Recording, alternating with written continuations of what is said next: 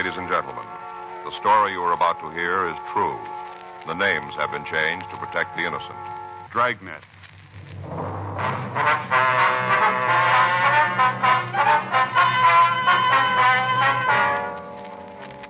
You're a detective sergeant. You're assigned the missing persons detail. You get a call that a man has failed to return to his home. There's reason to suspect foul play. Your job, investigate.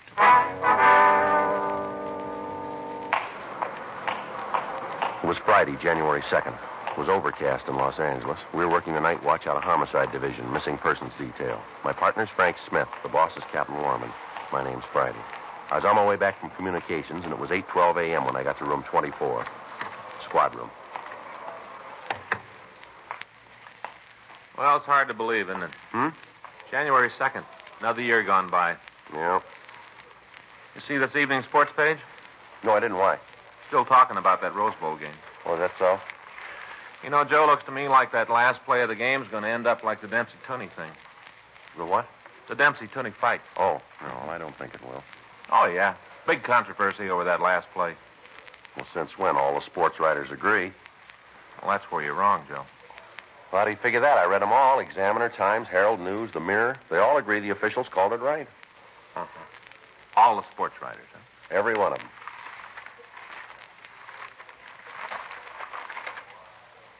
Apparently you haven't seen this. I've never seen that paper before in my life. No, that's where you're wrong, Joe. All the writers don't agree on that last play, see? Finchley Crockett, right there, you can see for yourself. Who? Finchley Crockett. Who's he? Only the sports editor, that's all. The editor of what? What paper is this? Jesse County Realist. Picked it up tonight on my way in. Yeah, well, the game's over, so let's just forget about it. What do you say? Oh, sure. Mm-hmm. Just overlook the only right call on the game, huh? Just pass it right by. Joe, Finchley Crockett's never been wrong. Called the World Series, the All-Star game, picked the heavyweight champ before the fight. He's accurate, Joe. Well, good for him. But it's over, and the score still stands. Next year's another game, okay? Listen to this.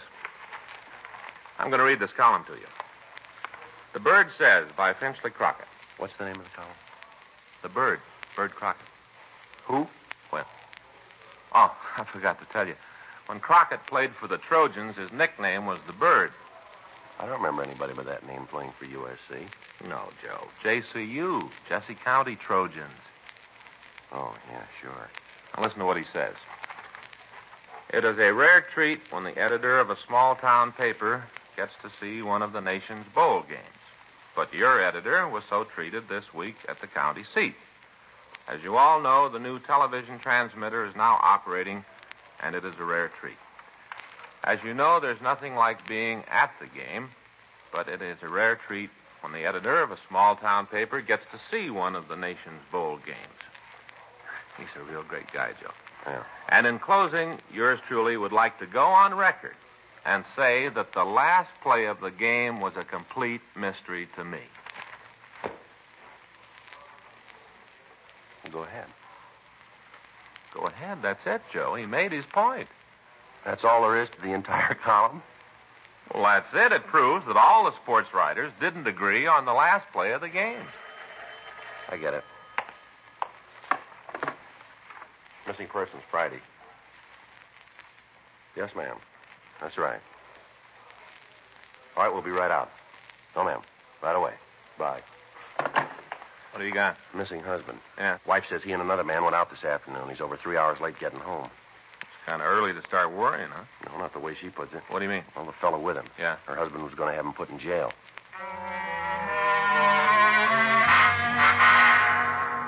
"8:32 p.m. Frank and I left the office and drove out to the address. It was located on Agatha Street. The lettering on the window read, Helmer's Mannequin Rental and Sales. The store was dark except for a single light at the rear of the place. We knocked, and a small woman in her 50s answered the door. We identified ourselves, and she asked us in. You want to come back to the office? Thank you. Watch your steps there. It's kind of dark. Thank you. These dummies sure look like real people. Yes, we specialize in lifelike models. Mm-hmm. I've been working on the books, trying to keep my mind off of what's happened. Uh-huh. You want to sit down? That's all right, Miss Helmer. You go ahead. You want to tell us what this is all about now? Jason's gone. That's your husband's name, Jason Helmer? That's right. How old is he? He's 53. He had a birthday last October. Mm-hmm. Why do you think something's happened to him? Because it's not like him to do a thing like this without telling me. And you told me on the phone that you'd heard from him. Is that right? Oh, not from him. Fred Madison called me. And when was that? I guess it was about 5:45. It might have been 6, no later. Well, what did this fellow Madison say to you?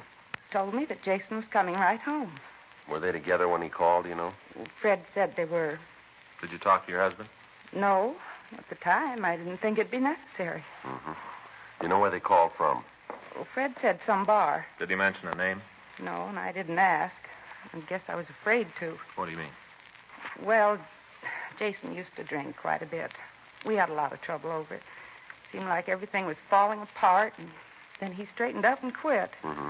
He hasn't had a drink of liquor in 10 years. When Fred called, I thought that maybe he'd gotten Jason started again. Did he say your husband had been drinking? No, he just told me that Jason was leaving the bar and would be right home. Was he driving? Well, I don't know. Ma'am? My husband hurt his shoulder a couple of days ago. He wrenched it. I don't think he's able to drive very well. Mm-hmm.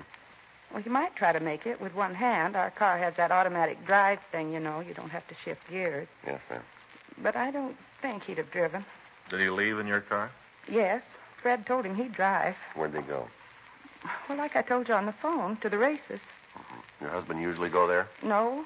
The only reason he went today was to collect some money. From who? Fred. He's the man your husband was going to put in jail, is that right? Yes, that's right. Why? Well, he's owed us some money for quite a while. About 4 months ago, Jason asked him for it. Fred wrote a check. I see. And it wasn't any good. Well, you want to go ahead? Well, Jason tried to get in touch with Fred and wanted to give him the chance to make good on the check. Mm-hmm. Was never able to catch him at home. Talked to him on the phone, but Fred was never there when my husband went over to see him. Yeah. Jason told him to have the money this morning or the bad check would be turned over to the police. Wow. Fred showed up here this morning. We thought he'd come to pay the money, but he told us he didn't have it. And Jason said there wasn't any reason to spend more time on it, said they might as well go to the police. Mm-hmm. That's when Fred told us that he could get the money out at the racetrack.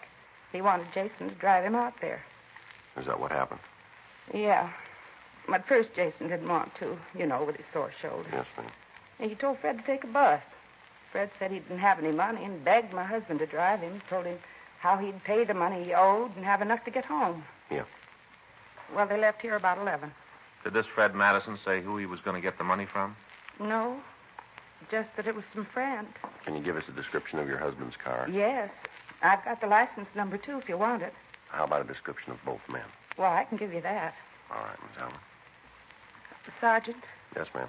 you've been through this kind of thing before. You ought to know. What's that? About Jason. Do you think he's all right? Well, I wouldn't know, Miss Helmer. We'll try to find out. We've been so close the last 10 years, ever since he stopped drinking. I guess that's what I'm afraid of more than anything else. Him starting up again. Yes, ma'am, I can understand. Do you think he might have started up again? Well, I wouldn't know that either, but I'd say things might be in your favor. Well, how's that? Well, 10 years is a long time. Yeah? Good habits are hard to break, too.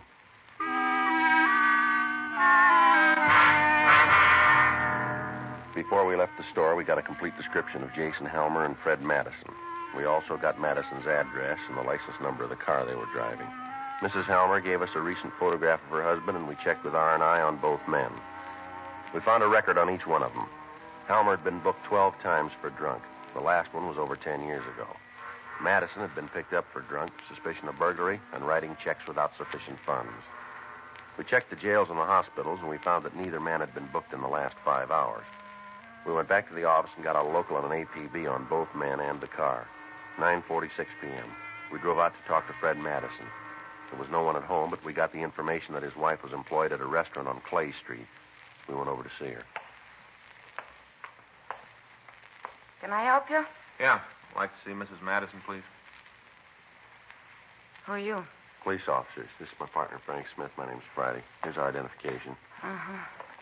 Well, I'm Lorna Madison. What do you want? A few questions we'd like to ask. You mind going in the back to talk? Don't want everybody in the place to know my business. All right. Booth back here. Been hard enough to keep the job. Go ahead. Sit down. Thank you. Thank you. Can I get you some coffee? No, thank you. Oh, ma'am. I don't have to ask you what this is all about. I can guess. Beg pardon? Something about Fred? Yes, ma'am. What'd he do? Well, we're not sure that he's done anything yet, Miss Madison. And why are you here? We're trying to find him. He is in trouble. We just want to talk to him. Could you tell us where he might be? He should be home. Have you tried there? Yes, we have. Well, I don't know then. He left this morning and said he'd be home early. Have you heard from him? No. Did he say where he was going when he left? The racetrack. Was he going with anybody, would you know? He didn't say. What kind of work does your husband do, Miss Madison? He's a collector. What's that? He collects corks and bottles. Ma'am? I'm trying to tell you he doesn't work. He just drinks. Mm-hmm. And how could he afford to go to the races? He can't. The only money he's got's what he can borrow from other people to steal from my purse. Mm-hmm. Did he say why he was going to the races? No, I don't care what he does anymore. I've tried to help him, but he doesn't make any effort to change. Just goes on drinking and feeling sorry for himself. Any idea where he'd go if he was drinking? Any place where he can mooch a drink. He's even tried it here. Can you give us the name of any of the places? Yeah, I can tell you, but will you tell me what he's done? Well, it's just like we said, Miss Madison. We're not sure that he's done anything yet. What's the truth? Yes, ma'am. We'd just like to talk to him. All right. I think I can help you find him. I got a phone call earlier this evening. From your husband? No, from a friend of ours in the valley, David Neeson. Fred had called him. Mm-hmm. Fred wanted to use his place tonight. Davis said he could. I asked him if Fred had been drinking. He said he couldn't tell, but I know he has. Follows a pattern. How's that, Miss Madison? He's done it before. Go out to David's place, drink himself into a stupor. David always calls me, so I won't worry. Mm-hmm. Could I ask something of your offices? All right. If you find him there, will you do what you can for him? What do you think it's going to do any good? What do you mean, Mr. Friday? I don't think he'd take our help, would he? Why? He didn't want yours. Miss Madison gave us the address of the place where her husband was supposed to be. We also got the address and phone number of David Neeson. We put in a call to him, but he hadn't heard from Madison. Frank and I left the restaurant and drove out to the San Fernando Valley. On the way out, it started to rain. 3113 Nordhoff Street was a small redwood house. We parked the car and walked up onto the porch. Frank tried the door. Better try it again. Yeah. Yeah, who's there? Madison, open the door. Go away. I didn't order anything. Come on, Madison, open up. Doesn't sound like he's doing too good. Yeah.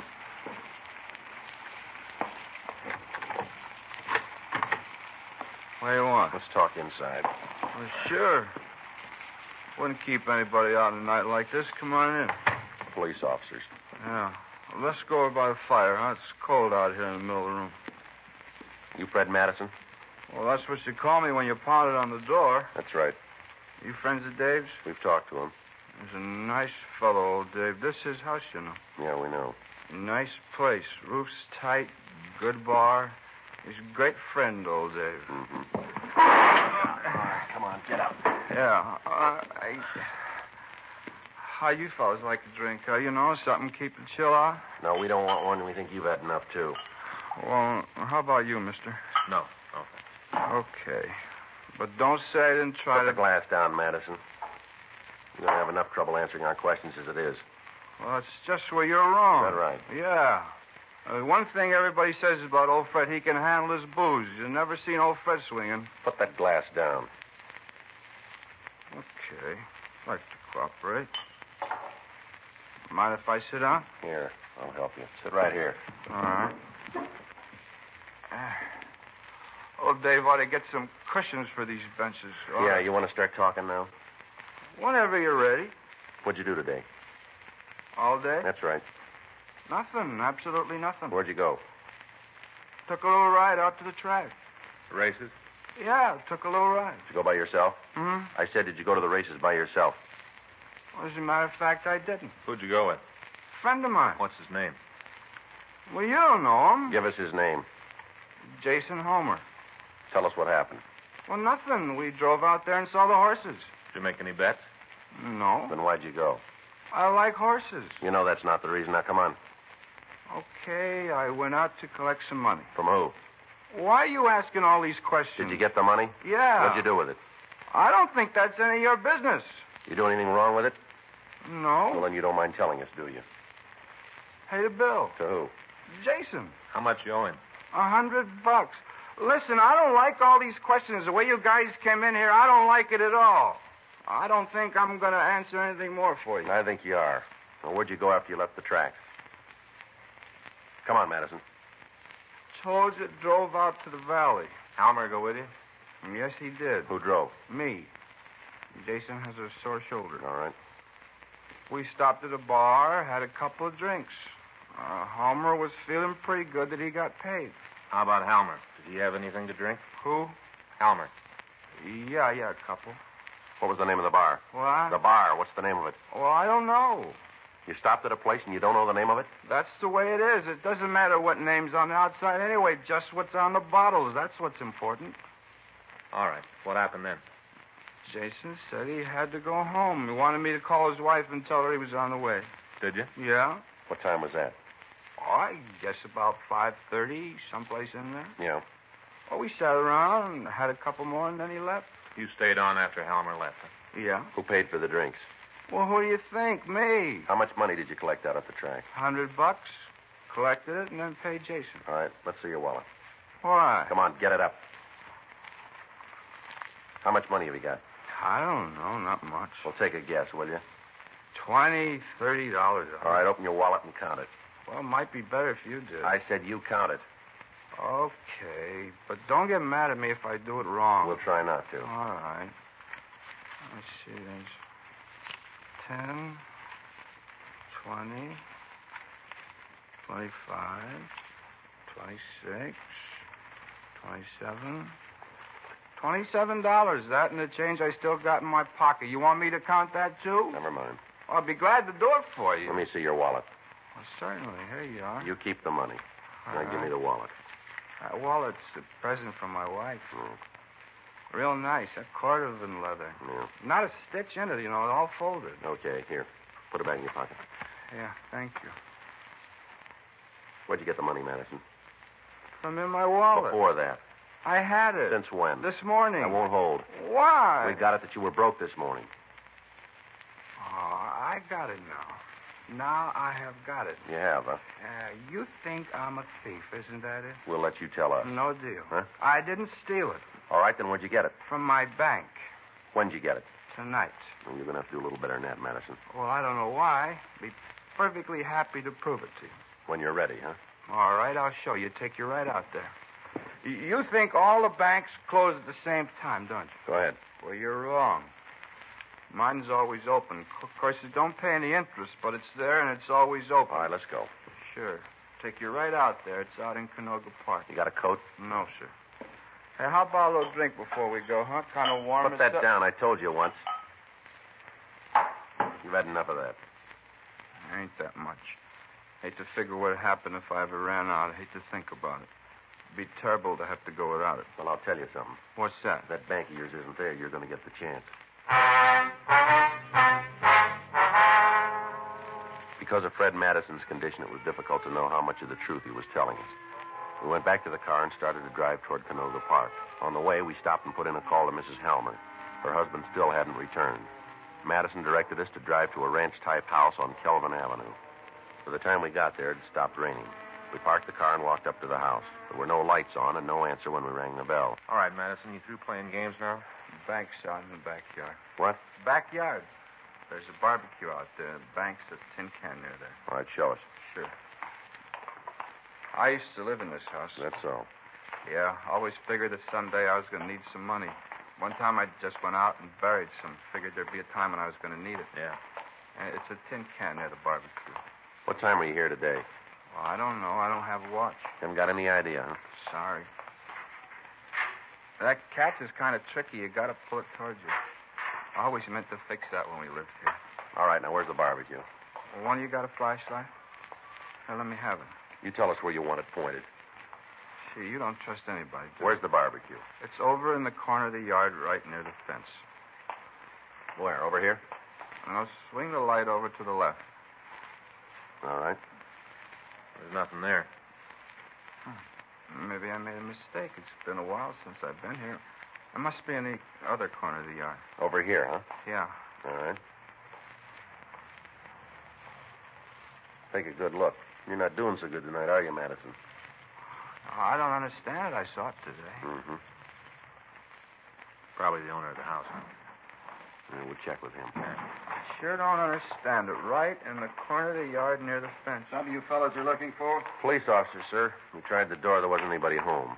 Can you tell me what this is all about? You live here, do you? That's right. What are you looking for? You know anything about a barbecue pit in the backyard here? Yeah, why? You want to tell us where it is? I tore it down 3 months ago. We returned Fred Madison to the office for further interrogation. Frank and I attempted to talk to him without result. He said he couldn't remember where he'd gotten the money. He couldn't tell us where Jason Halmer was. We put in a call to the missing man's home, but he still hadn't returned. We rechecked the hospitals and the jails without result. 1:14 a.m. We were ready to give it up for the night. Frank went over to the office, and I got Madison ready to leave. You going to take me to jail now? You called it. Come on. Joe. Hold it up, Madison. What do you got? A call just came in about Halmer's car. Yeah. They just found it.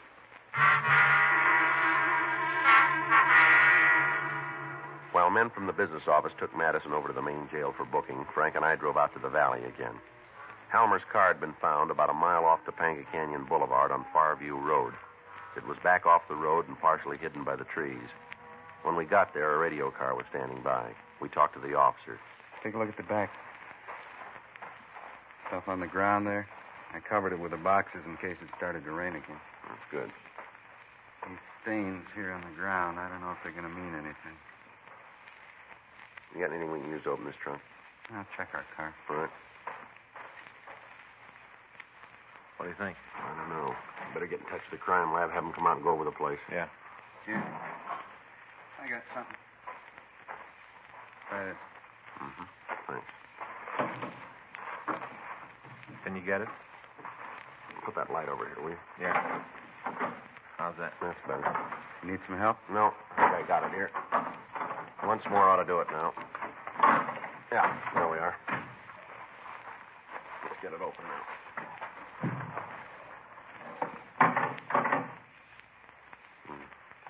Thought maybe we'd be wrong. Yeah. It's Halmer. We put in a call to the crime lab, and they came out and made an investigation of the scene. From what we could tell, Halmer had been killed by some sort of blunt instrument. His empty wallet was in the trunk beside the body. 6:48 a.m. We had Fred Madison brought from his cell. I feel lousy. My head feels like it don't belong to me. Why don't you tell us the truth? Well, you haven't told me what this is about. There's no reason why I should answer your questions if I don't know what you're trying to get We at. told you, we want the truth. All these questions over and over, the same things. You can make it easy on yourself. Well, how? Come up with the right answers. But I've told you. Yeah, like the bar you went to called the I Don't Know, huh? I'd tell you the name if I knew. I've been drinking pretty good. I'll get it. Right. Yeah.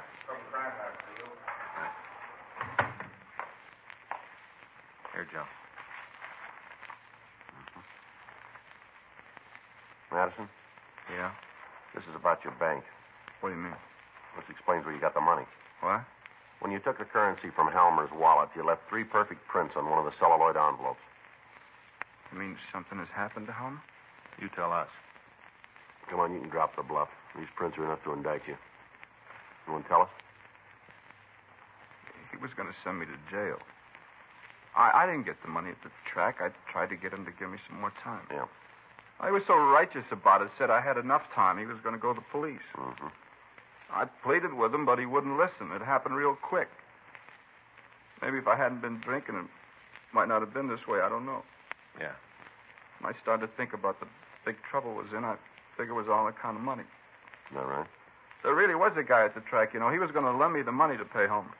Mm-hmm. If he'd have loaned me the money, it would have solved everything. What was another way? What do you mean? That money you owed Halmer? Yeah. You could have worked for it.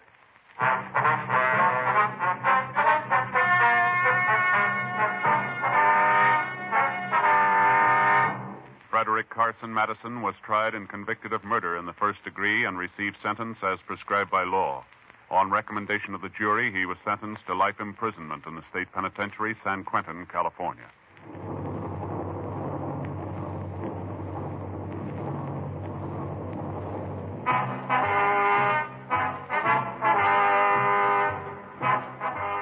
just heard Dragnet, the authentic story of your police force in action, and starring Jack Webb, a presentation of the United States Armed Forces Radio Service.